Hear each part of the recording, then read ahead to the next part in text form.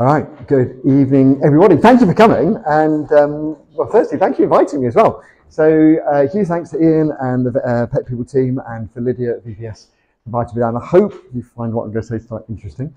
I'm probably preaching to the converted in some ways, but just really this question of, and I don't know if I should say this, I'm a very ardent pro-European. I bloody hate Brexit, so I'm being a little bit sarcastic by saying take back control, because I think what we're going to talk about is I think we've lost control, partly, of animal imports and numbers, and so I find this, here we are, have control of our borders, and all of us in clinical practice are starting to go, whoop, I think we've got a problem. So really, but also to get some serious stuff about infectious disease.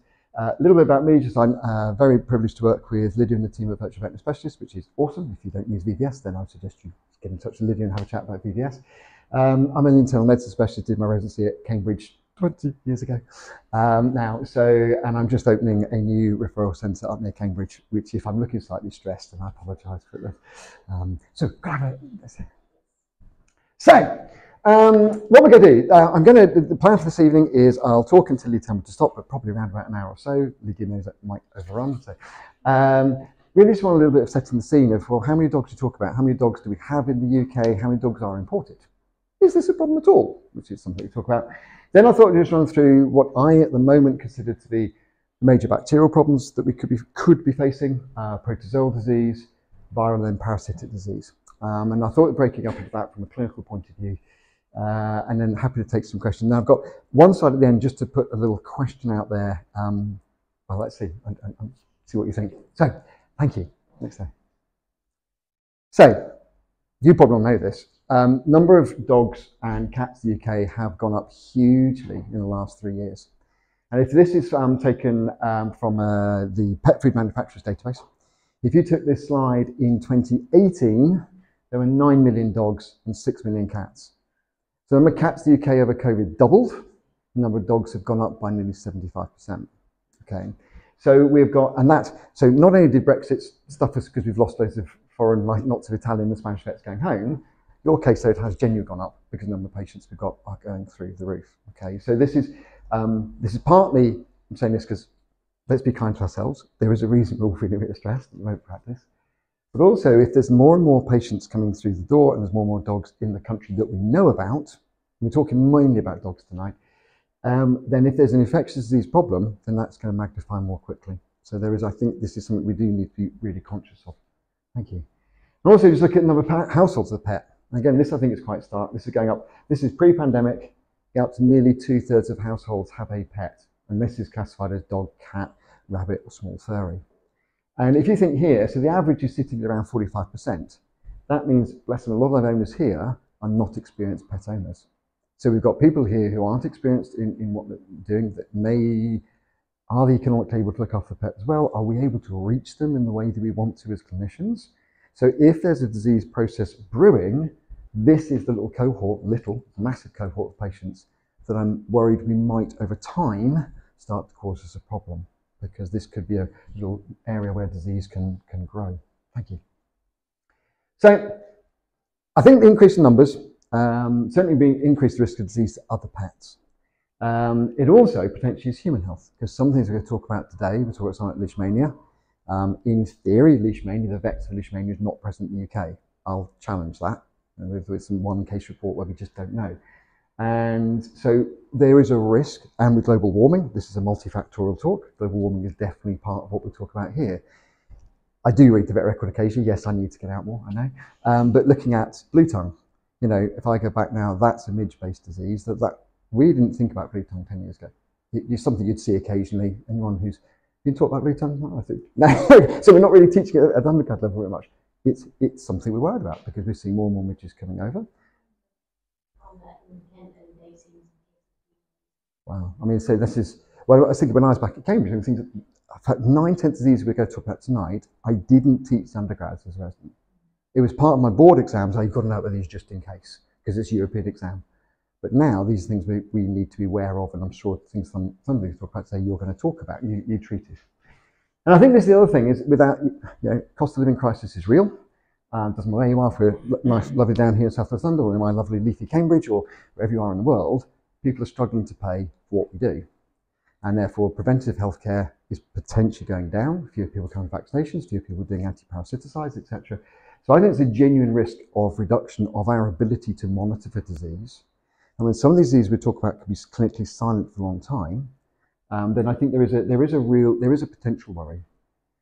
The good thing I say is though, if there was a huge problem, we'd talk about it all the time. So we don't know about incidence yet. And I think one thing it's a bit like if you want 10 minutes of your life, interesting, I've written a little blog on raw foods, which we could have talked about that, but again, we're saying I think there's a real worry about feeding raw food, but we don't actually know if there's a problem because we don't have numbers. And I think one of the things us as a profession we need to do is we need to really be pulling in some really good data on how many infectious disease cases are we seeing. How many of these diseases I'm going to talk about now truly are happening in the UK, having a proper disease register. Maybe the RVC with the live group will probably potentially do that, but we want to know how much of a problem is this, because it may not be so much of a worry. So, now, number of dogs. We talk about imported dogs. So you've seen the number of dogs going up in total.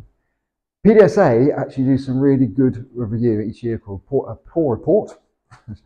Yeah, and they were just looking at, if we go back in the data, new dog acquisitions. So these are people taking on a new dog. In 2020, 3% of dogs were imported. That doubled to 6% in 2 years. Now that doesn't sound like much, but 6% of 13 million is way over 500,000. So 640,000 dogs were imported as new dogs into the UK in 2022. Okay, this is large numbers of patients. Okay, so and that's the ones we know about. These are the ones we know about. And I think it's probably important to make a differentiation between some of these dogs, because if you were looking at LinkedIn, the person who put the LinkedIn comment about good breeders, she's my client, so I apologise, Ian. That was but she made a really good point. Actually, there's some really reputable breeders in Europe actually trying to improve breed health, particularly on the brachycephalic front. So there's some really great boxer breeders in Eastern Europe, in Spain, trying to breed long-nosed boxers in particular, which I think we'll all be in favour of, and then trying to get the gene pool to change in the UK. Those people are testing their dogs within an inch of their life for every infectious disease. So what we don't have is a breakdown of how many of these are the street rescue through to proper imported breeders. Okay, and that I think is really important data to have. But we're talking about really fairly large numbers of dogs, okay, coming through the door. What's interesting though, if you look at this bit of data, trans that, the number of dogs that come from alleged breeders has stayed roughly constant at 32% or so over the last, does go up and down each year over the last 10 years. So the implication is a large chunk of that 640 is dogs that are not coming from breeders. These are probably dogs that are coming from street rescue. So, you know, and this is a really sad one, not many miles from Battersea. The number of dogs being rescued from UK rescue centres has dropped from 18 to 14%. So we've got way more dogs, but fewer being rehomed within the UK, which I think is really sad and not something we can control as a profession. But this is definitely something where and I won't get into the moral side of this, but my wife was lecturing in Belgrade a couple of weeks ago, and she was talking to some surgeons over there, and they are really worried because they are well aware that some of the dogs being rescued from Eastern Europe are all subject to criminal gang capture. So being taken off the street, actually belonging to people, allegedly street dogs, they're being rescued by good, nice people over here, or being held captive and then they have a ransom for the dogs. So there's an organised gangs thing going on behind all this too. There's a lot. This is a really complicated area.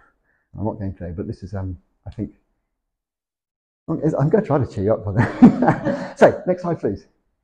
Now, just the last bit of moral bit. This is the other thing that really worried me. I thought we'd go a little bit left field. This really scared me. And we're all worried about the breeds, but the PDSA did manage to get some feedback in their survey, and 4% of the owners who responded said that they want to get dog food abroad because they could have them with their cropped ears. And cats, it then wanted them to have declawed. Say 4 to 5%, but look at the numbers involved. There's 31,000 cats, the PDSA estimate, were imported into the UK in 2022 because they were declawed. So this is where I think I think that we should, as a profession, maybe it's I don't know who does it, it's BVA, RCVS, we should be standing up saying a bit more. There's some people out who genuinely think they're doing the right thing, genuinely rescuing dogs, and they want to do the right thing. But there's a dark side to this that I think we have to be aware of. But we're here to talk about disease, so let's look at disease. Now, So we're going to do some bacteria first. And this is one I think I thought we'd do this one first because this came as a big topic at London Vet Show this year about the risk of brucella. And brucella was something I first came across when in my previous life I was at Dick White Referrals, and we had the amazing Butty Villiers running our lab. And I remember coming run down the corridor when I was clinical and going, "Oh, Rob, I've got the dog from brucella. Oh my God, what do I do? I've been touching the blood." I went, "Oh my God, I don't know." Yeah, you imagine having this little hot flush going, and this dog had come from Romania. Totally asymptomatic, nothing at all. But Butty decided that she would start screening the dogs that had a travel history. And the first one we did, we found brucella. Okay. So, prodigy suck eggs, or hopefully this is a good revision, I don't know, from bacteriology. It's a little gram-negative Coccobacillus. And the problem with brucella is twofold. Number one, once infected, dogs are infected generally for life, and they can be completely asymptomatic. Okay. But there is the worry that it could be a zoonosis to us. Okay. Now, I think what was really quite reassuring, the DEFRA work and the BVA work that's come out towards the end of last year, we think the incidence is actually very low, and the risk to people, and particularly female colleagues, the risk to you if you were to be pregnant, you have to have probably quite a high infectious load from Brucella canis.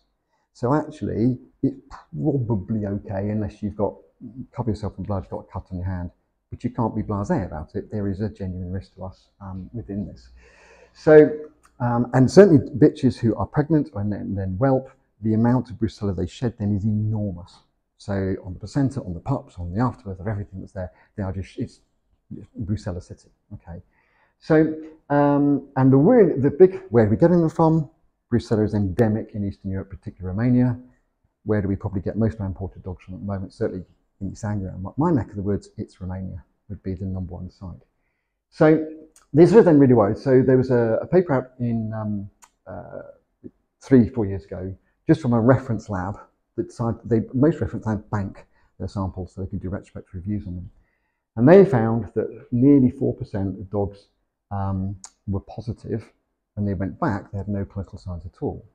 There was no evidence that these dogs had any evidence of disease. All the lab staff and the vets had handled this blood without thinking about it. Okay. So, and I think this caused quite a worry. When I initially presented this lecture and started preparing this in the summer, we didn't have the data that's come out later this year, where we think the incidence might be slightly lower and the infectious load that you and I would need to encounter to become infected is very high.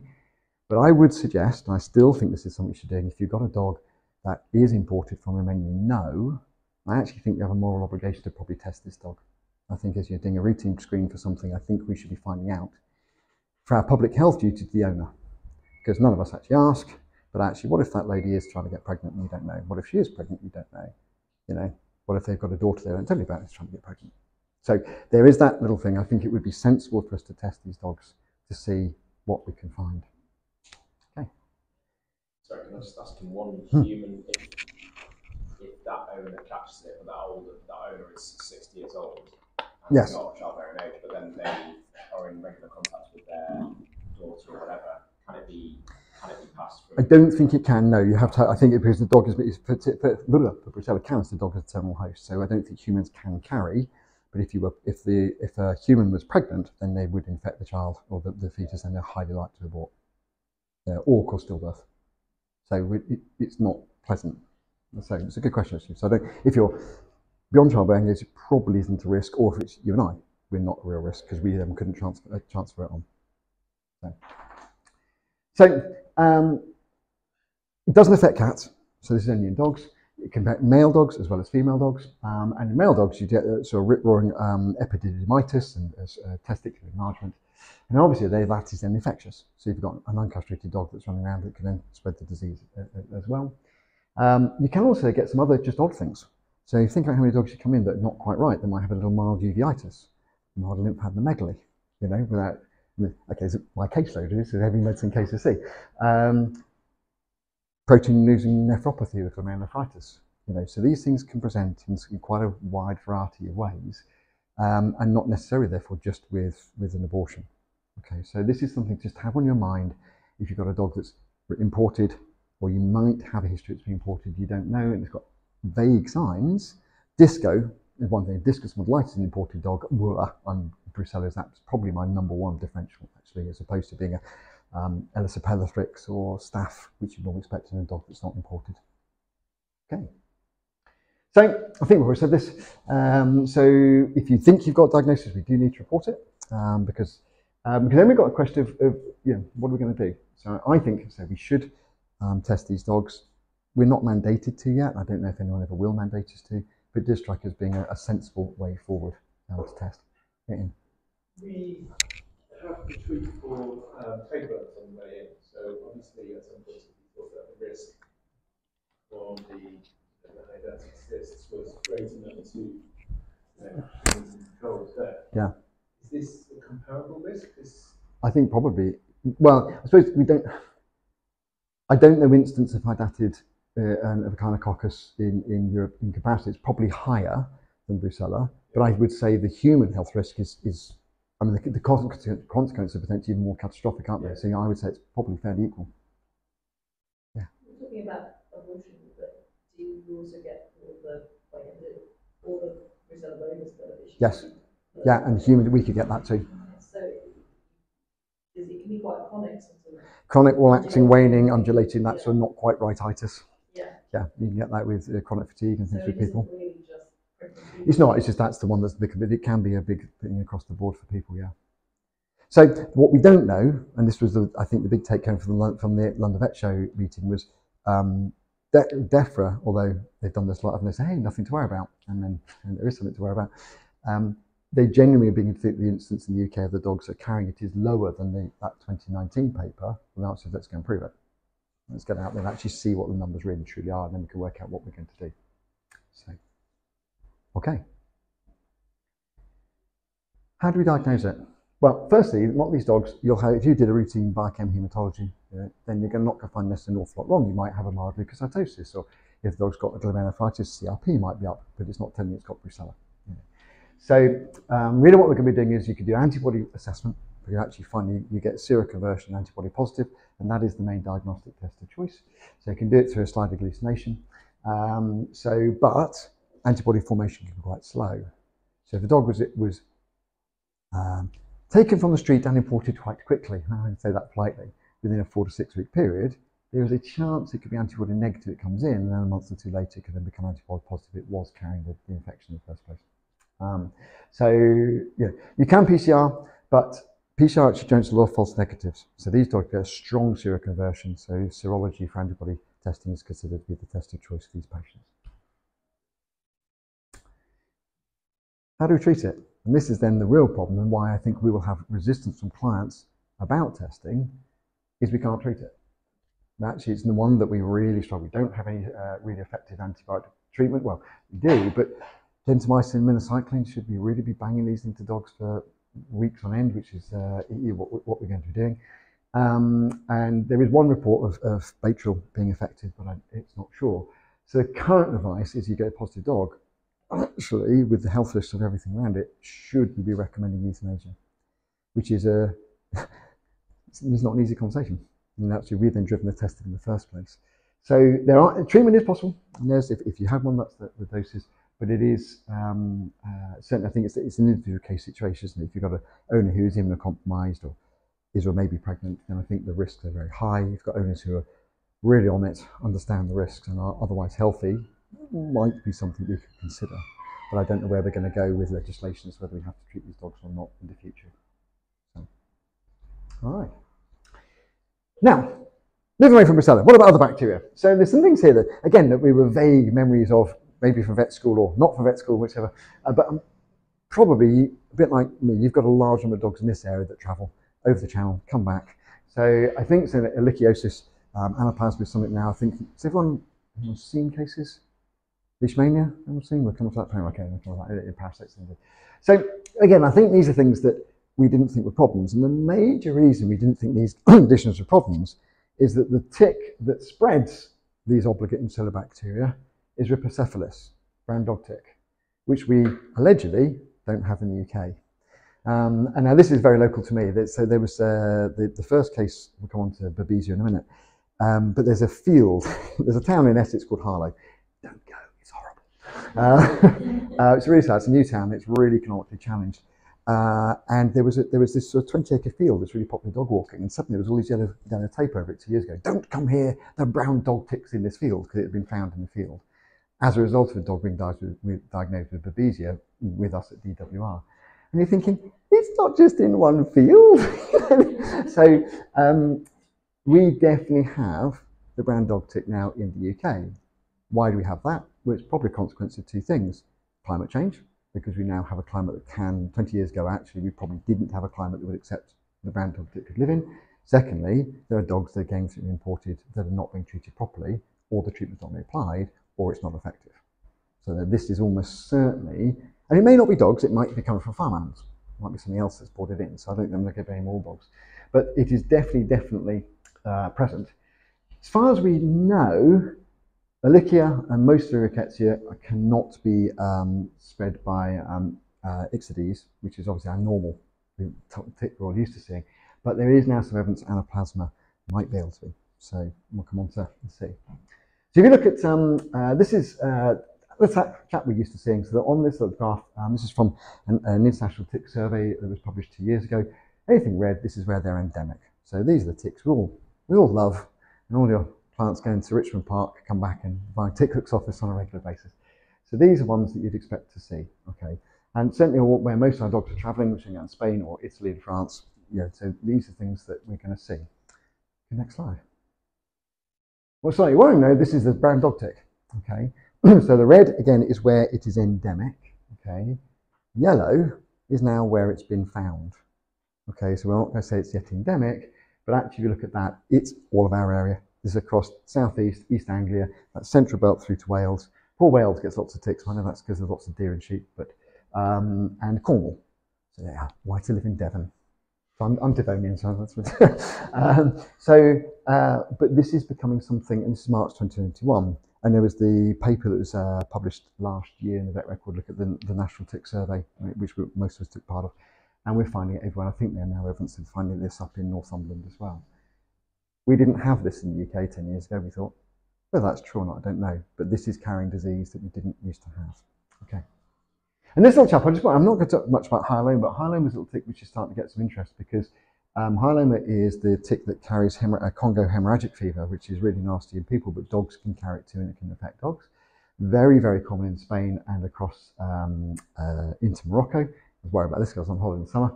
And you're fine in London, but East Anglia, Cambridgeshire, absolutely stuffed because we've definitely found it. So, so we're going to have to wait and see. This is a tick again that we didn't think we could have in the UK because actually it's not common in Northern Europe at all. But we're starting to find it. So the question is, how's this coming? Where's this come from? Is it dogs? I don't know. But this is something we need to see. Thank you. So this is Ehrlichia and anaplasma. This is a sort of disease group where there's the names and terminology seems to change from intermittently. They're very, very similar. These are little intracellular obligate bacteria, and Ehrlichia is the main one. The Ehrlichia canis was first described actually in the Vietnam War, where they had lots of dogs working with the army, and they got this what we call tropical pancytopenia. These dogs are coming in just with complete bone marrow wipeout, you know, no white cells, no platelets, and a very significant and non-regenerative anemia. And it was identified to be due to what we called at the time Ehrlichia platys, and we now call it anaplasma platys. And this is something that is very common in Southern Europe. Okay, so if you go, my wife is Greek, so we go to spend quite a bit of time in Greece, and all our friends' dogs, oh yeah, they've got Calazar, yeah, you treat, and it's just routine. Okay, these dogs just get it on and it's something that we do need to watch because particularly what our worry would be, most of the way we present this is not as a pancytopenia, but as a marked thrombocytopenia. Okay, so these plates have got dogs coming look like they've got neonatal thrombocytopenia, plate the count of 2, 3, 4, 5, 6. You know, they are fatiguing, they're a ticking time bomb, they're going to die if we don't treat them. Okay, so so this is something, again, that we didn't think we used to have in the UK at all, and it's tick-borne disease that's probably doing it. Next slide, please. I said I was going to get into this. So the major ones, Ehrlichia canis is the one we're right about. Ehrlichia chafensis is something that we certainly in the US, but we don't seem to see that over here at all. But this is the way it's throughout the Mediterranean, but we've got phagocytophilium, which is anaplasma, which causes, again, bone marrow infections in Central and Northern Europe. So these are things that are out there, and if you've got dogs travelling into particularly Spain, Italy, south of France, these dogs are quite like to come across the vector that will potentially affect them. Okay, and they can carry these totally asymptomatically for ages, ages and ages and ages. Now, talked about the vector. Why am I worried? because it's this old brown dog tick again. We don't have that, allegedly. Well, I've just shown the map that shows that we do. So we have a dog that is totally asymptomatic, walk around my field in Harlow, and a tick bites it, then that's going to spread to the next dog, and then the next dog, and the next dog. So this is one of those things where you can see, in particular in the summer, we're all, well, I was loving the summer last year. I know global warming was bad, but when it's warm weather, you're going, yeah, it's great. But the ticks are loving it too.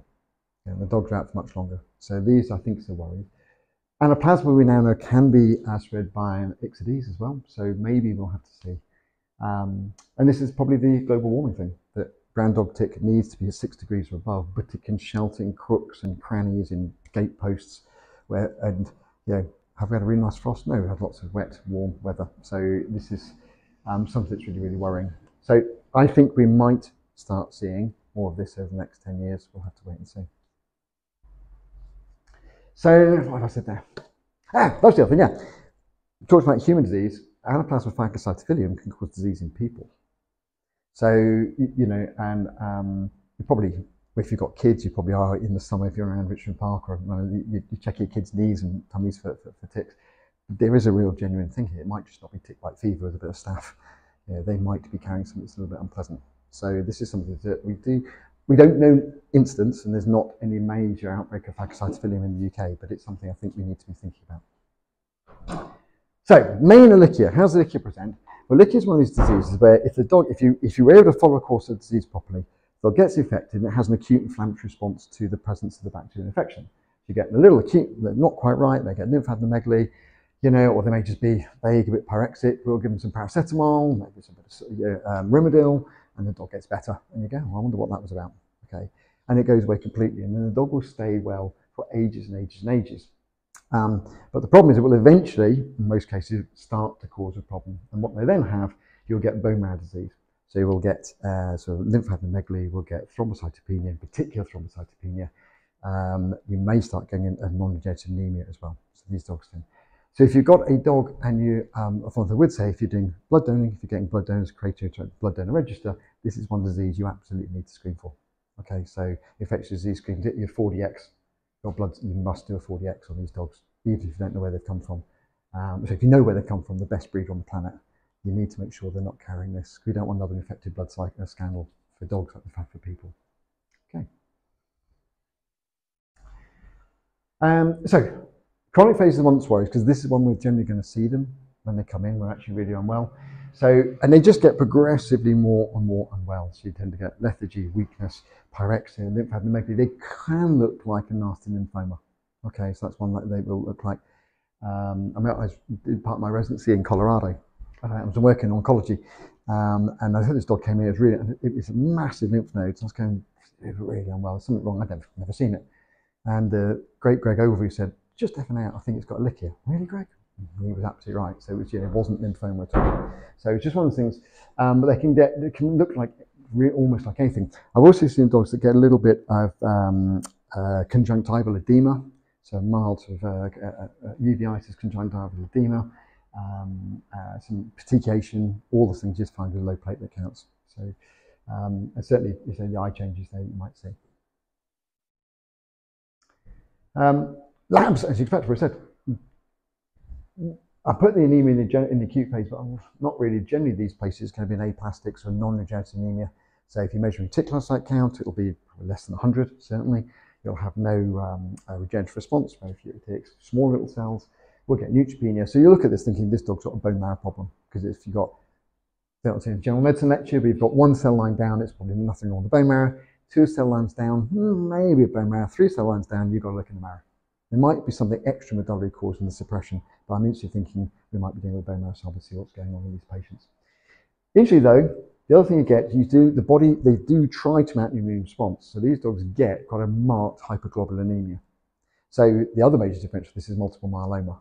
You've got, have I got a massive sort of plasma cell tumour in the marrow that's squashing the marrow, but then causing the globulins to go high? It could be Ehrlichia. Okay, so this is one where, and if you do a protein electrophoresis, you can get variable results, because if it's a single infection, you should actually get quite a monoclonal spike. The problem is most of these dogs have anaplasma and Ehrlichia infection at the same time, so sometimes they're polyclonal. If it's monoclonal, you'll think it's myeloma.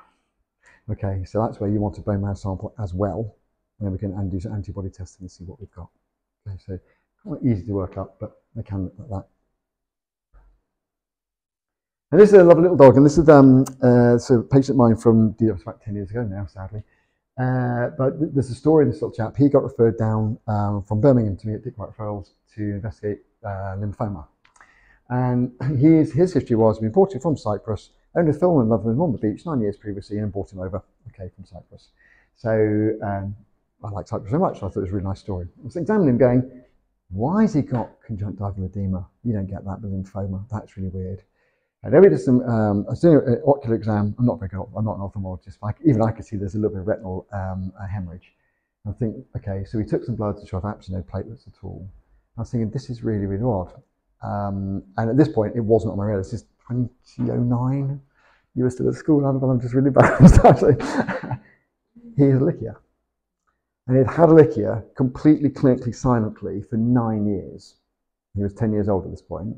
What made it recrudesce was he genuinely had lymphoma as well. So the immunosuppression of lymphoma allowed the lichia to go, well, hey, here I go, I'm going to come and cause you a clinical problem.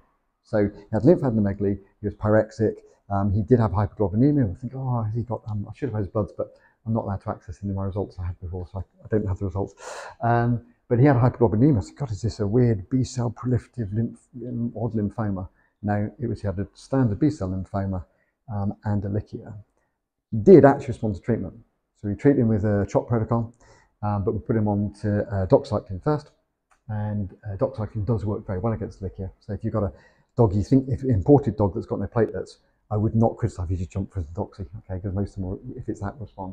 And actually, he did go into remission. I lost contact for about 9 months, but he was still in remission at that time. But the lesson from him was he had not been out of the UK in that since he came back from Cyprus. At this stage, we don't think we had the brown dog tick in the UK, so I don't think he could be infected from anywhere else. It's possible. He'd carried it silently for 9 years. So, and then I think was a nice dog, nice owner.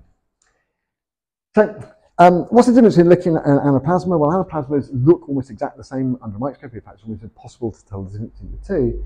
But anaplasma, which can be spread by ixodes, can cause IMPA, so immune-mediated polyarthritis, or shifting lameness. So again, we actually did I had this lovely time at DWR. It was if you know, it was me, John Ray, Simon Tappan, and Rory Bell with the medicine team. So between us, we had about 80 years of experience. And we said, have any of us, if you've got an IMPA patient, have ever diagnosed Lyme disease? None of us have diagnosed Lyme disease, but we all have to do a Borrelia assay for a dog with IMPA.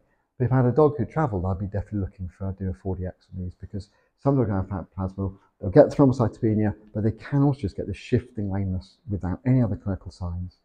And I'm probably going to teach psychiatrists, but IMPA, I think, is one of those fascinating diagnoses, and you feel like a bit of a hero. I'm going to say, dog comes in, and it's just stiff, and it's got maybe a bit of neck pain, it's got temperature off the scale, and you can't feel an infusion. You stick a needle in the joint, and you get that yucky, watery brown stuff. You go, I know what's wrong. Normally give it pred, and they get better. Give this pred, it's going to go wrong.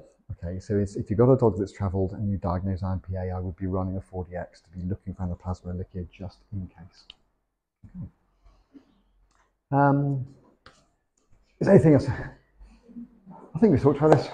Anaplasma platypus, very similar. I won't go through the same thing, it's a very similar slide. But so we've got this little group of intracellular facultative bacteria that all spread by ticks, all present in a very similar way. And the key thing, the common thing is thrombocytopenia. Okay, that's probably the most common abnormality that we're going to find.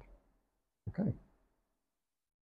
So, I'm biased. I had half my residency with Butty, so I had to put a blood smear up at some point. Okay, so it's looking for anaplasma and lichia actually on blood smears is quite hard. So this is a little chap here. Okay, just sitting, in a white cell there.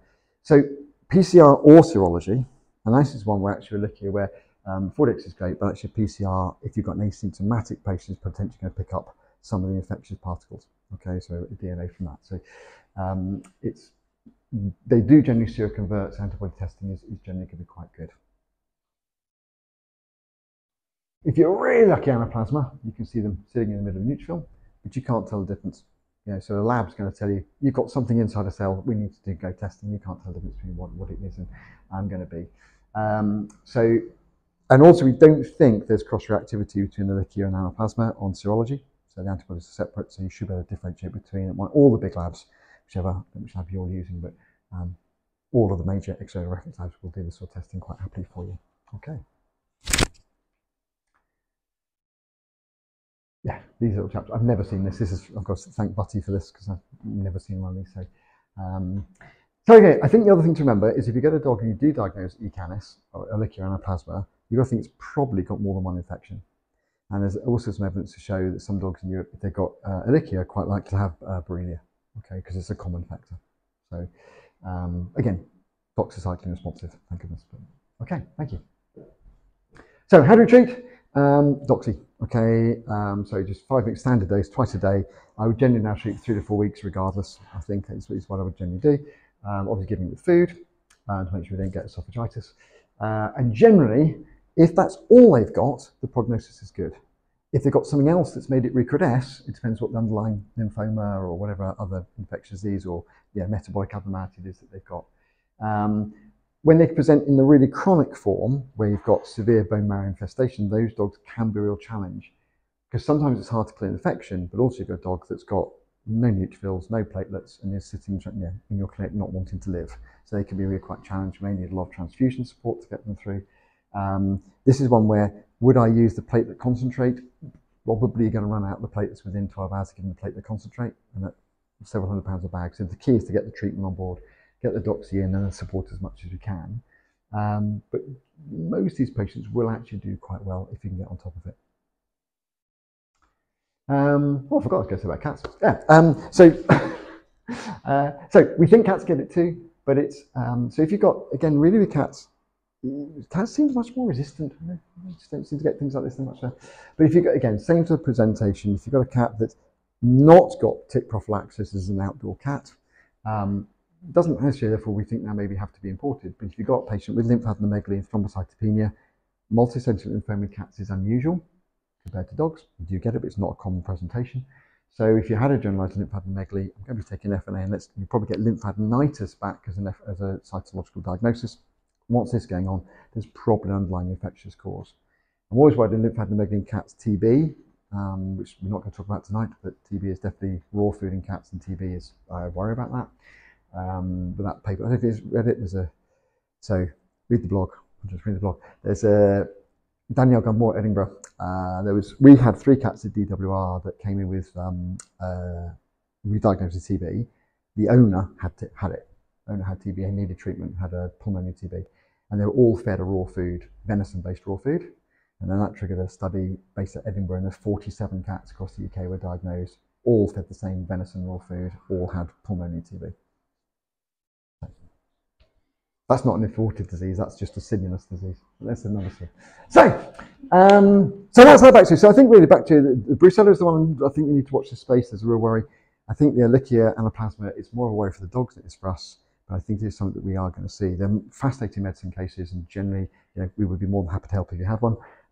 But most of them can be managed in practice. Okay, but we see some.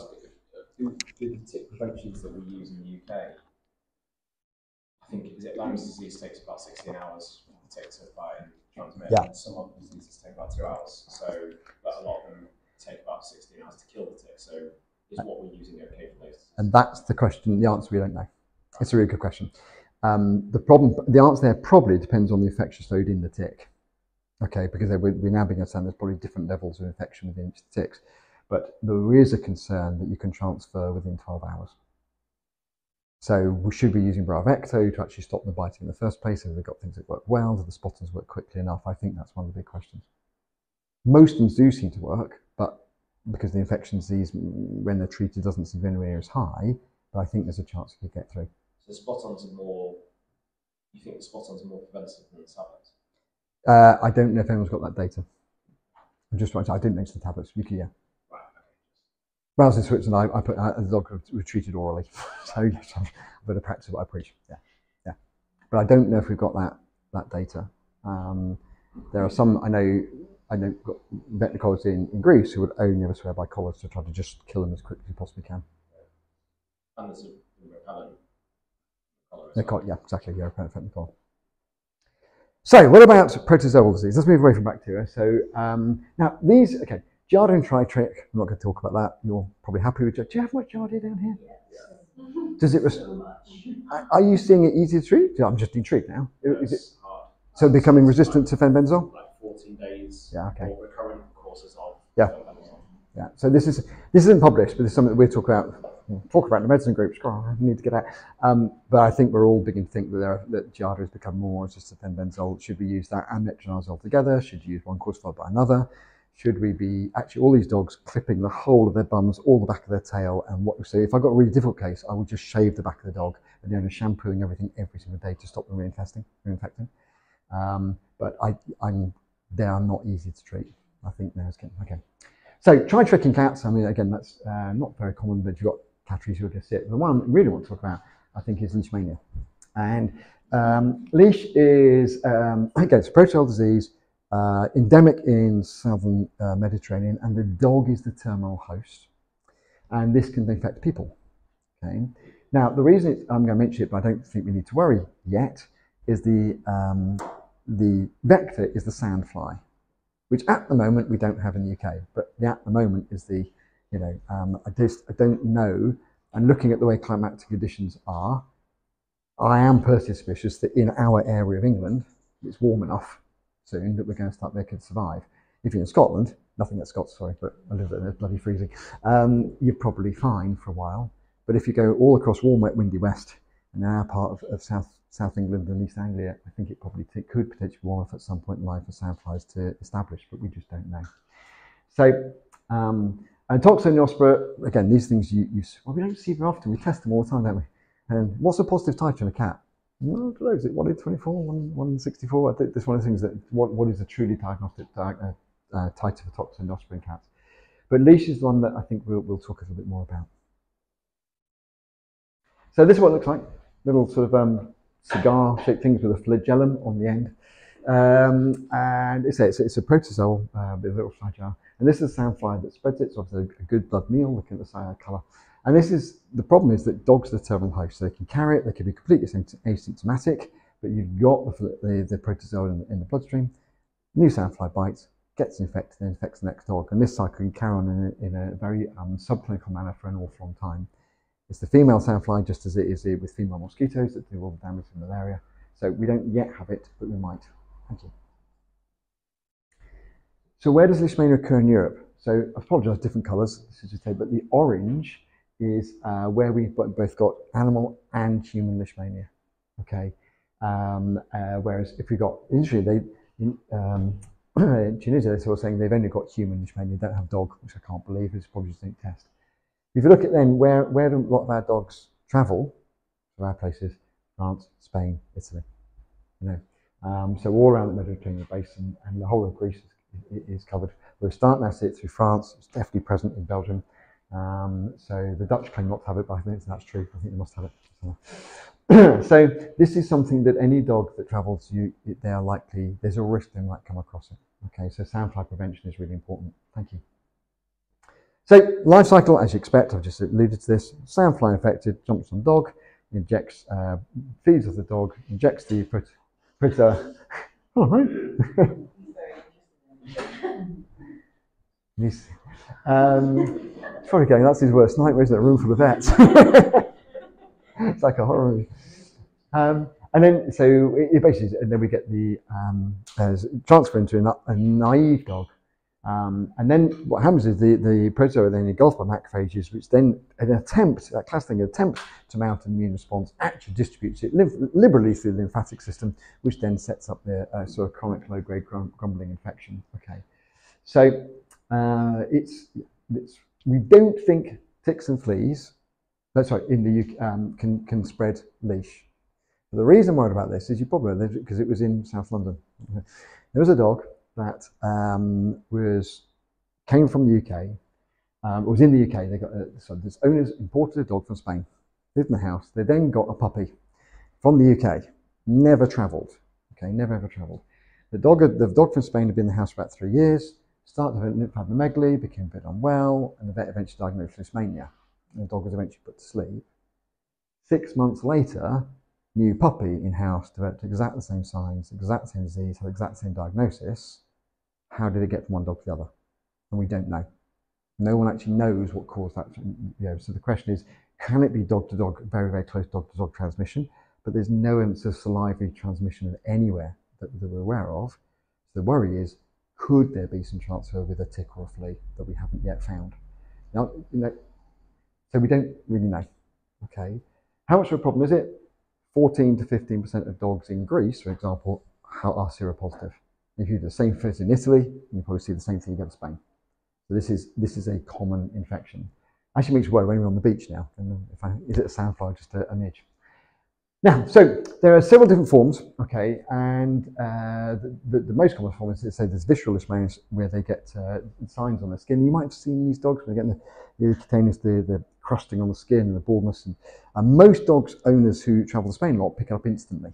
You know, you see a little crusting lesion over the top of the eyes or on the head, and they're losing weight. They're just not very well. But generally, weight loss can be PPD, it's differential PPD, and I'm doing medicine certificates. And you do get epistaxis melina because these dogs can get both a bit of hypertension, they can get vasculitis, and they can get moderately low platelet counts. Okay, so they get multiple things. But again, they look potentially like a not very well lymphoma, pyrexic, lymphadenopathy, splenomegaly, particularly big, often a big spleen. And I had a lesson with this when I was working with the great Dick White, and used to work at Bayswater as well at Dr Robert Foale, so it was Mike Gordon's practice. And Dick said, "Oh, Rob, I've just taken a spleen out of a dog. It was enormous." "Oh, have you, Dick?" Guess what came back on the histo a week later? And I was having spider panic. It was full of leishmania. And there's another story about that for another disease. He's done it to me twice. But, we can laugh. So, but the skin signs and lymphadenopathy are the major classic things you will see. And so these are taken from these pictures now from. Yeah, go on, next slide, thank you. So this is that I think is the sort of more classic thing you're going to see. So periorbital alopecia, crusting of the skin, non-porotic, unless there's a secondary bacterial infection. And some of these dogs will get a secondary bacterial infection, but some of them will just get really marked. Now, how you let your dog get to that state, I don't know. And some though will just present with generalised alopecia. And I'll challenge you next time you are in Greece, Spain, Italy, and you see a street dog, I bet you'll find one if you look hard enough. So, and some that I've seen are just little tiny. I've seen dogs with little tiny bits of just crusting alopecia just over the top of the eyes. So periorbital alopecia crusting is a classic presentation. How are we going to find a diagnosis of this? So you've got dogs come in, it's got lymphadenopathy, it's pyrexic, you think it's not very well. Obviously got lymphadenopathy, you're all going to stick a needle in lymph nodes because every lymph node that has been enlarged should have a needle stuck in it. But you're then going to probably run some bloods. And these patients will often have a polyclonal hypergammaglobulinemia, okay? But they'll have a corresponding hypoalbuminemia, so you get a negative acute phase protein response. Some of these dogs you can get really marked renal damage with leishmania. So some of these dogs will present really quite azootemic with proteinuria, they'll have a low platelet count. So it's not specific, all they're going is, it's not very well, but it's not definite, that's on its own, it's not a definitive diagnosis. But you should be able to pick up antibodies. Okay, and antibodies generally seroconvert within 2 to 4 weeks, but PCR is the way, because these things, because you've got the protozoa that be present in the body, you can pick up the infection even if it's subclinical on PCR. Okay, and you can PCR blood, you can PCR bone marrow. So I'd be happy to do either. If you're lucky, you see these chaps, which I don't know, look like tiny butterflies. I don't know how you describe those. Space invaders, some of them they look like, for those in Ian and I's age. But this is something you can pick up, and it looks like nothing else really. This is on lymph node aspirates. And you see the same on bone marrow. Okay, so you think it's not lymphoma, but you'll see those quite easy. And this is just on a Guillain sustain. So one of the was that what's the slide on the left? Sorry. Okay. Go back. Or what were the other cells on the left? So, oh god, now next. So you've got these are plasma cells. So they're plasma cells because you've got that lovely royal blue cytoplasm. I'm not sure what that is. They're all. Yes, and that is this from bone marrow, so that's a nucleated red. Yeah. Yeah, no. Well, that would be interesting, wouldn't it? That would have been interesting. Yeah. Okay, thank you. Now, has anyone treated leash? Yeah, so probably teach the psych egg. So, again, this is one of these things where most of these dogs actually will respond quite nicely. Can we completely eradicate the infection? Probably not, but we can make it something they actually do really, really well with. And Which you use, I think, depends on what experience you've had, if you worked abroad. But most meglumine and allopurinol, I think, is what we've generally gone for. I've seen now quite a few colleagues go for miltefosine with allopurinol. Whether that's better or not, there's one paper suggesting miltefosine might be better than meglumine and timonate. And the biggest thing, obviously, meglumine can be nephrotoxic. We've got a dog who's already azotemic, or has got glomerulonephritis and proteinuria, you may want to be going towards miltefosine. And you basically go for loading dose and then maintenance dose. And so most of these dogs do very, very well. The worry, obviously, with things like meglumine is it's not cheap. And I had a client who it was cheaper for her to go to Stance, to jump on a plane, go to Spain, and pick it up from her vet in Spain and bring it back. That was cheaper than us providing it. So, and let's not get into licensing. This was pre-Brexit when we could do that. So, allopurinol, there's always worry about it can cause xanthine cristallura. I've used quite a bit of allopurinol. I've never had problems with it, but you do need to be doing, if you've got a dog on long-term allopurinol, you want to be doing some urine microscopy on a fresh sample within a couple of hours, avoiding every month or so, just make sure that the dog is okay. Another thing though, and I don't know why it's in this colour, domperidone, which you might be using as an anti-nausea, okay? There is now some evidence that this actually works quite well, okay, because you actually stimulate the immune response that might actually help clear the infection, okay. And there is now been licensed in the States for this, so it hasn't been licensed, I don't think, in Europe. And I don't know if anyone's done any combination studies of miltefosine and domperidone, allopurinol and domperidone. I'm sure someone's doing it somewhere, but this is something that may be cheaper, easier, and maybe useful to use in the future as well. So I think it's potentially something that would work very well. I'm happy to share these slides more. We can do it through, if that's right, Lydia. Yeah, we can certainly share the slides without problem at all. That's what I knew someone else. I don't know, Annabelle. I've not found it, but it really makes you wonder anything where you want to improve your response. If you've got, I mean, it makes you think about FIV, FELV in cats, because we were in that. Patients with a severe neutropenia, can we actually help them through that? Yeah, I don't know. It's a really good question. I'll do some reading. Yeah, I haven't found anything. Yeah. So, thing with leash, can't cure them, but actually generally treatment they will do okay. Okay, and if we can then keep them out of out of an area where there's a vector, in theory in the UK, it's just a case of managing relapses. If there's no vector, the risk to the human is pretty much zero. If they're travelling backwards and forwards, or if they're in a country where their vector is present, then obviously there is a potential risk that the owners and anyone else in the household, but no more than, because it's probably endemic in their area, so it may not be their dog that's the problem. If they get renal disease, that's a problem, because normally getting a genuine glomerulonephritis, massive holes punched through the glomerulus, so you're going to have persistent proteinuria that we're not going to resolve, and those patients don't do anything near as well. Now, the other one that fascinates me, Babesia. This was the Harlow dog. Babesia causes immune-mediated hemolytic anemia. This is a protozoa that will infect red cells, and then you get an immune-mediated response against the protozoa inside the red cell, which the body accidentally damages red cell in the process. So it's trying to do its best, but actually causes a RIP or an IMHA. But it can also, there's a form of Babesia where it's just got this chronic grumbling, waxing, waning. So it's one of these odd ones where it's probably the immune response in the individual patient as to determines how the disease actually manifests. Maybe it's even subdivisions or subspecies of Babesia that we haven't yet identified. So this is something, again, that's spread by ticks, and in particular, the dermacentor and rhipicephalus, so ones we didn't have. And this is the one that we say, the famous dog in Essex, where we diagnosed the Babesia, then the owner went back, reported it to the ministry, and they went, let's go looking, and they then started finding it, found the tick. And then we're now finding this is probably present across large swathes of the UK. So this is not from a specific dog. So this is normal red cells, sort of normal red cells. You see we've got little tiny intracellular blobs. That's not stain precipitate, because that's how they are. So this is what it looks like. Can you imagine if you've got a little bit of any of the protozoal protein on the outside of the red cell, then you get a marked antibody response.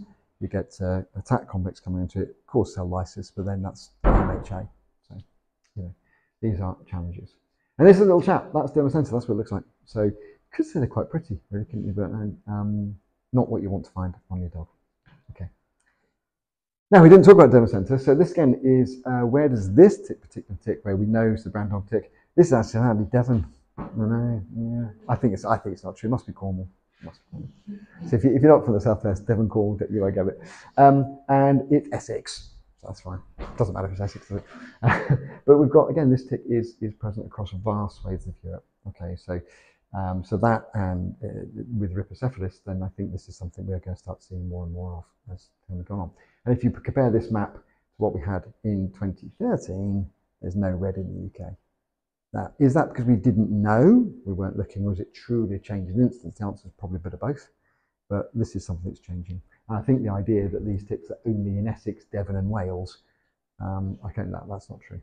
With my humble opinion. So, is it about babesia? So tick bites, it affects the dog, the protozoa run around the bloodstream, they will gain entrance to red cells, and that can take anything from 2 to 4 weeks before you start getting any evidence of immune response.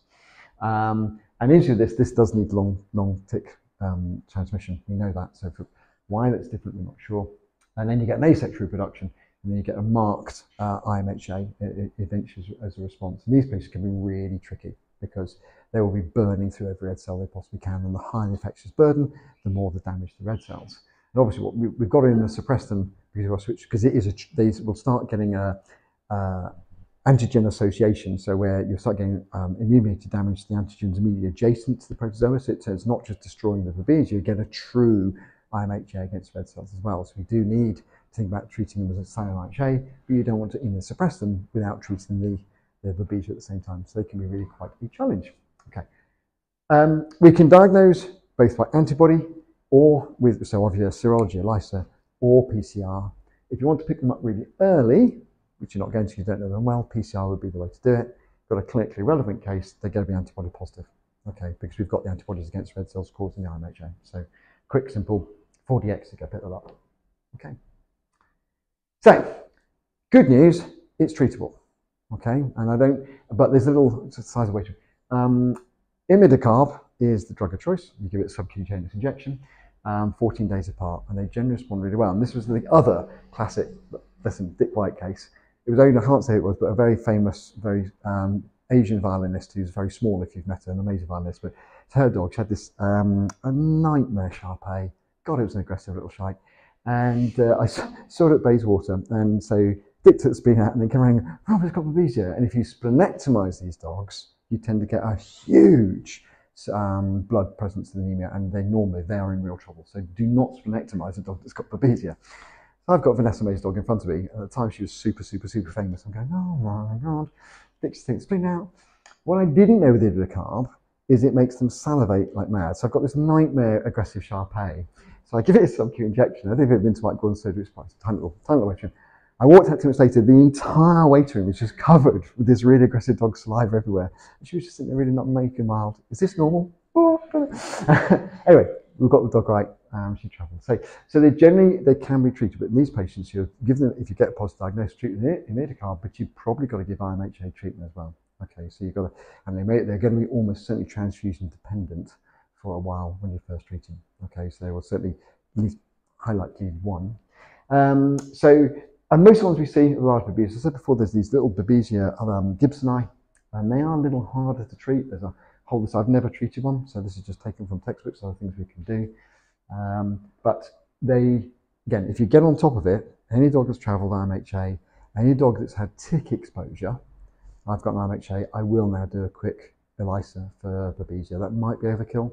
Maybe it's a referral population. But if you've got, imagine your tick population in Richmond Park is probably fairly high with a deer. The cost of quick serology, I think it's worth doing just in case. Certainly the dog's travelled, it might be an IMHA. But I would talk about this, and we would actually, I never know it's overkill. Should we just test them all for IMHA? Because probably it's going to be 1 in 100. But if you miss it, then it's going to be a problem. If you've got a good pathologist, yes. So, and that's how we picked up this dog who had buttervillias going. But yes, if you, and the interesting with digital microscopy, has anyone got the Zoetis Imagist? That's going to be no. So I'm interested. So, because IDEX bring out a digital microscope for practice later this year, but you don't make a smear. You put the sample in suspension. I still don't know how this is going to work. But I'm just intrigued with Zoetis' Imagist. I'm talking to him on Monday about this digital microscopy, where it's AI driven. So it'll do your cytology for you. If you're not sure you like the results, they'll ping it to the States. They've got 80 board certified pathologists, somewhere in the UK. And I think it comes, if the quality of the smear is good enough, I think it'll be good. But it comes down to how good your smear is. And VPG are looking to bring in something later in the year as well. So I think that would make a big difference. Yeah, I digress. Okay, thank you. When would you start the IMHA treatment? Soon as. Yeah, so no, I would give the first dose imidaclab and I'm in with the pred. Yeah, straight away, because you can bias it. So I depends on how well the dog is. If it's this isn't IMHA lecture. If your dog sort of walks in, so if I'm transfusing, I won't transfuse based on PCV. I'll transfuse on how the dog is. So you've probably seen those chronic IMHAs. I have this dog that ran in. It was a Springer, and I'm a big Spaniel fan. PCV of 7, and it was bouncing around the waiting room, going, "You've been in it for weeks." I'm not going to transfuse that dog. The dog that comes with a PCV of 15 that can't stand, that's just absolutely, then I'm going to transfuse the dog because it probably had normal red cell count 24 to 48 hours previously, and it's just gone from 0 to Everest Base Camp 2 in 24 hours. So in these patients, I would think about doing, if they need transfusion based on clinical signs, I'm going to hit them with some pred or dex, whichever is good, right? There's no better pred or dex, it's if the dog won't eat. Dex is equipotent, and get the imidacarb in as soon as you can. Just an IMHA question. Yeah. Are you using anything like fertilizer or like that? I know that's to be a big diversion. No, there's not. I did an advice call on it today. So, I do, but not necessarily first line. And I think it's so. There is if you have insomnia, Annabelle's read this, so maybe there's a really good consensus article from in JVIM on diagnosis of IMHN and what the treatments are. And if you go, it was 2019, I think. If you go through that, the only treatment that always is most consistent is pred.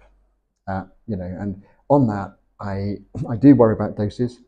2 mg per kg once a day. You do not need to go above that dose. You don't need twice a day. You don't need 3 mg per kg. 2 mg per kg is immunosuppressive. If I've got, and I won't go over 50 mg total dose. Big dog. I have put a dog up its back legs. If you go over 2 mg per kg in a 50 kilo dog, it probably won't be walking in 3 days' time. So I would not. My ceiling dose is around 50 mg. I generally, and I have to be honest, I will often do prednisone at the beginning, and I do that because I do 2 mg per kg once a day for a week, and then every other day thereafter. You do azathioprine every other day. I've never seen immunosuppression and bone marrow suppression with that. I've seen dogs, quite a number of dogs that have had IMHA. The vet's done a great job. Prednisone, give azathioprine every day, and 3 months later they come back being anemic. It's a non-rejection anemia called bone marrow shutdown.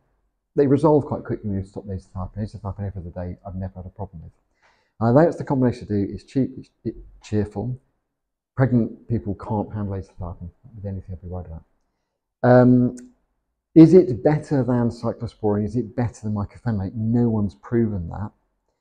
I have used mycophenolate quite a bit. I've used mycophenolate more in cats actually in immune-mediated disease. I've bizarrely had a load of cats with immune-mediated neutropenia that don't respond to pred. You can't give them azathioprine. Cyclosporine was really expensive, so when mycophenolate, it's now gone up in price, and they responded brilliantly. And the dogs I've given mycophenolate to tolerate it really, really well. I see fewer GI side effects than I have with cyclosporine. You're then that dilemma on Cascade that actually cyclosporine's licensed, mycophenolate's not. But if you've got a reasonably sized dog and you can get on prescription, mycophenolate is going to be significantly cheaper and it works.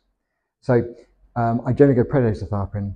If I'm worried, I'll draw in mycophenolate and replace the azathioprine. You can't use the two together. You could use pred, aza, and cyclo, but I do pred and then draw the mycophenolate in. The other thing I say is on the BSA formulary, which actually was the advice call, I said, I'll just stop the azathioprine. And there was this massive panic, going, the formulary says you can't do that, you can't do that.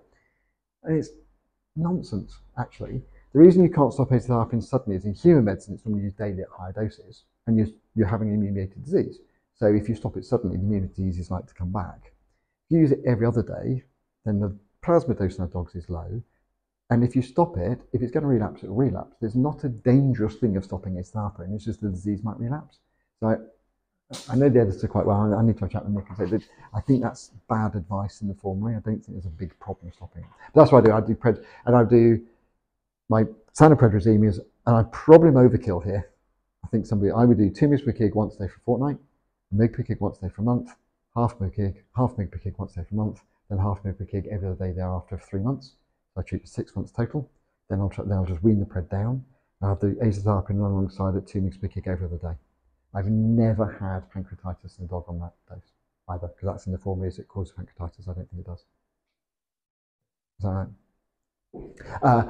Clopidogrel with the other one. Let's go there. Have we got time? I don't, the other one's going home. I'm just going to go seat on the train. The thing that kills most dogs with MHA is thrombi. And it's one of those things that I managed to avoid this the first 10 years of my career. I never saw thrombus in my life. And then these people go, oh, and then you start seeing them. So the dogs with MHA are absolutely hypercoagulable, definitely. And you get little micro clots with platelets that then the damaged red cells will stick to. So there is now there is good evidence that clopidogrel, certainly in the first 4 to 6 weeks, markedly reduces the risk of pulmonary thromboembolism. And if the platelet count's normal, then there's no worry about causing bleeding as a primary coagulation problem. So I would put the dogs on clopidogrel now for the first 4 to 6 weeks as well, definitely. Don't heparinize, because although heparin theoretically makes more sense, you've just opened a whole nightmare of monitoring. You know, is it right, is it wrong, get the bit. So, and clopidogrel has been shown to work nicely. So that would be my standard combo, aza, pred, and clopidogrel. Cats, just pred, but in cats with MHA, there's normally an underlying cause. So go looking for the underlying cause, what's causing it. If you can't find anything, I'd do pred and probably mycophenolate in a cat.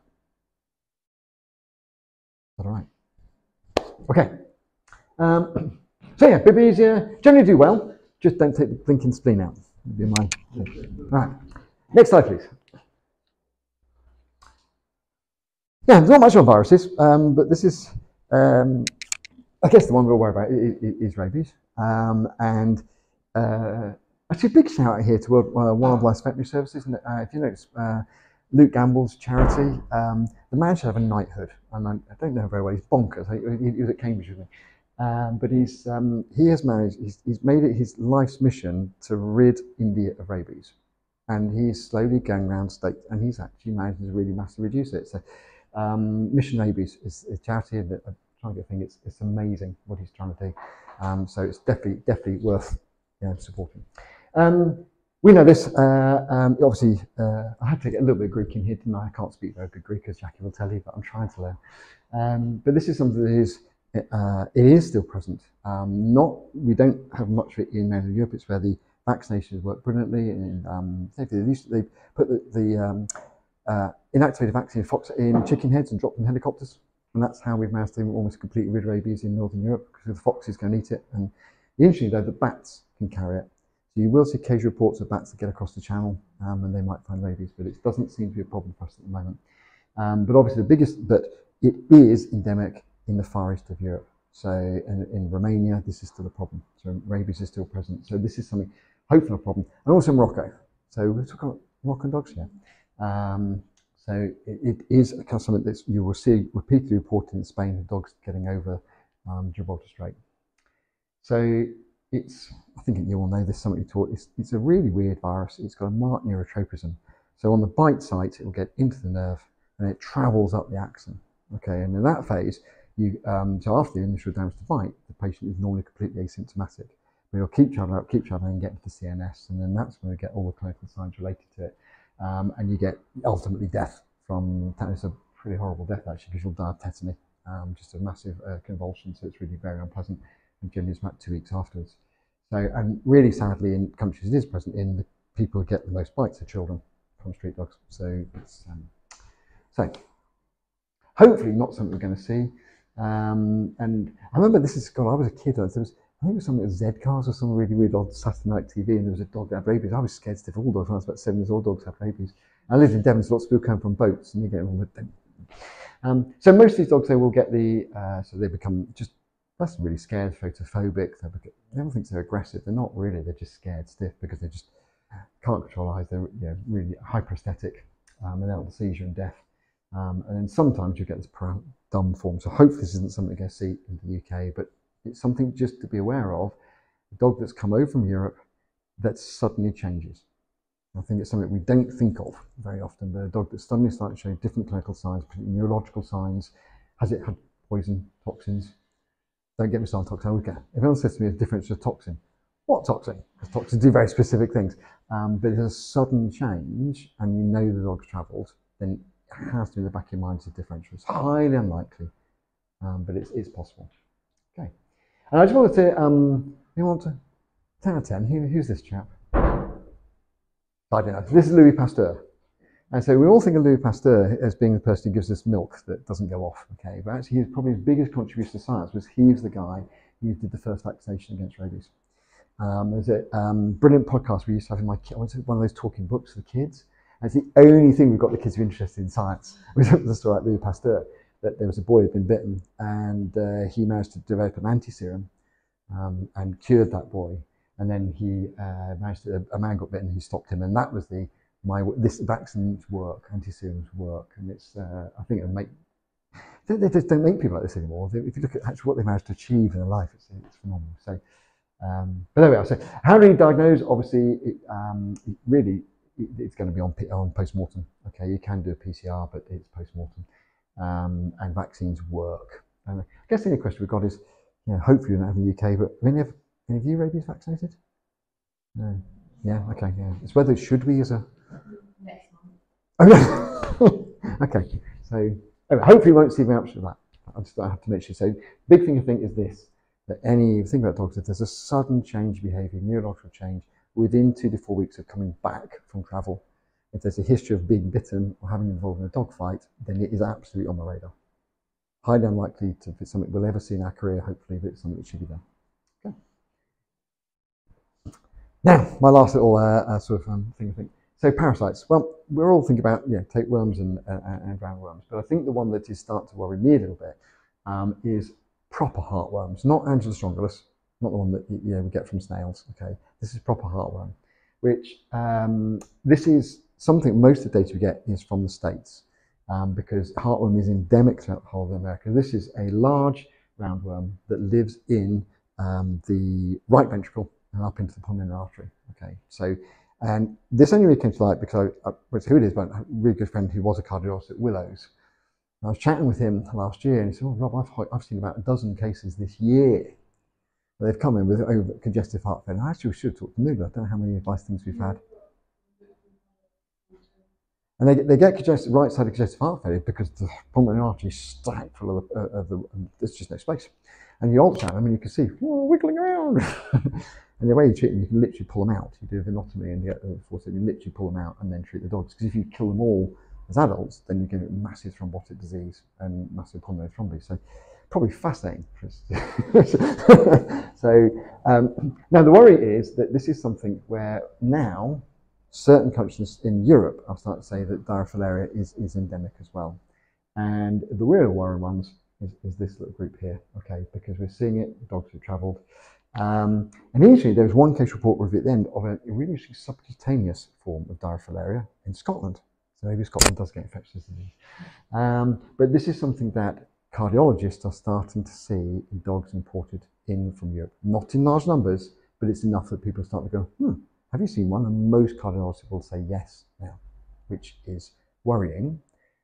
If I asked that question 5 years ago, I think 5 years ago, only if I've been to the States. Okay. In the States, heartworm preventative, you're probably aware, there is an American Heartworm Society. Almost every dog in the States is on regular heartworm preventative. It's just one of those routine things. It's like us giving a drontal. They're all heartworm preventative. Okay. So this is what they look like. They are, this is obviously not a patient didn't do very well. But this is the little microfilaria that you can pick up on blood smear. And then alternative full on adult worms. And the thing is, they're spread by mosquitoes. Okay, so this is a mosquito bite. And there's a sexual replication phase within the mosquito. Dog gets bitten, so this is something that the dog's not even going to notice, owner's not going to notice at all. And the dog is the definitive host for diarrhea immitis. And it can be quite a long life cycle. And these patients can be asymptomatic for years as their burden grows and grows. Okay, so this is something they can have, and then it could be 2, 3, 4 years after they're imported, but actually start getting signs of obstructive disease. But it's because their disease burden has grown. The number of these things just replicating. So we don't think the mosquitoes we have in the UK can transmit it. We don't think. But we said that about blue tongue. Okay. So Well, I think wait and see. The number we don't know the number of dogs in the UK that had it. I've been trying to look this up this week. Has anyone got any data? How many dogs actually died? I can't find any paper, any report that says how many dogs have actually been seen. I think that's probably a fault of specialists. I think it's something we should be. Neither's got enough on a plate, but whether we should, should we get people to go? How many have we actually seen, guys? Is this because if it's 3, fine. People are just exaggerating at conferences. But I suspect people are starting to see this a little bit more often than maybe worry. I said, so back to a bit like leishmania, a bit like the licky we talked about before, they can come over, be totally asymptomatic for ages. But if you've got a dog that has exercise imported, that has signs potentially consistent with the right-sided cardiac problem, cough, exercise intolerance, weight loss, reduced exercise ability, collapse, congestive heart failure, then it would be on my list. I mean, there's lots of other things on the list as well. I'm not saying it's the first you jump for, but it is something that we certainly wouldn't have had on the list 5 years ago, but I would have it on now. So now I'm rubbish at echo. All of you being, I've had someone to do this for me for 20 years, so I'm hopeless now with ultrasound. But what we're going to find, if you're good at radiography, you would see increased size of pulmonary trunk, so you do orthogonal radiographs, and actually you see the damn thing as an echo. Suddenly go these really hyperechoic, wiggly things where there should be nice normal flow. And if you're doing microscopy on the blood smear, you might be lucky enough to pick a microFARE on blood smear. Okay, ELISAs will tell you nicely. So let's say generally, if you've got a clinical infection, ELISAs should be probably nearly 100% accurate. In very early infections, if you screen a dog that's been imported, then it may come up and make you get a false negative, but generally shouldn't do. So how are we going to treat? Well, if you've got a patient that doesn't have overt right-sided failure and obstructive disease, the doxycycline and some ivermectin, salamectin actually is considered to be effective. Okay. The worry is, and there's the routes we've got. The worry is obviously you might end up getting massive parasite death and then thrombotic development around that. So these are difficult patients to manage sometimes. If you've got overt, then actually literal physical removal, going down the vena cava, turning left and waking them all out. Apparently it's quite good fun. I probably would enjoy that actually. It's about as close to surgery as I get. And I think, let's say, I'm just raising it as a question. We don't think this could be transmitted in the UK. We just don't know. But will our native mosquitoes be able to transmit this at some point if we get all change in mosquitoes? Don't know. They've not been challenged with this disease before. And if 1% of those 640,000 dogs are infected, okay, that's still 64,000 dogs that might be carrying this. That at some point could be a problem. Don't know. Now, this is a little interesting thing. It says Frontiers of Veterinary Science. Okay, I know I'm a bit of a geek. It's quite an interesting journal, actually. I've seen really quite interesting papers in it.